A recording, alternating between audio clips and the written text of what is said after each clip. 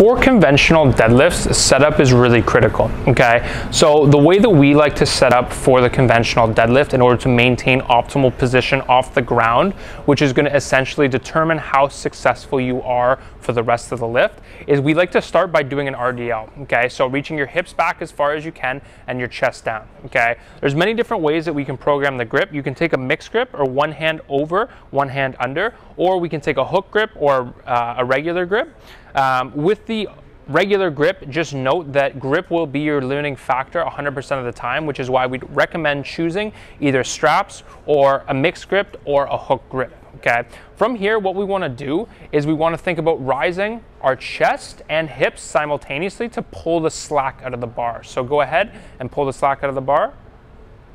From there, lock in your lats, bring your pelvis towards the bar, hold, and push the ground away from you, and pull the bar into the starting position. So it's a push with the legs and then finishing with the hips. Do one more rep, okay?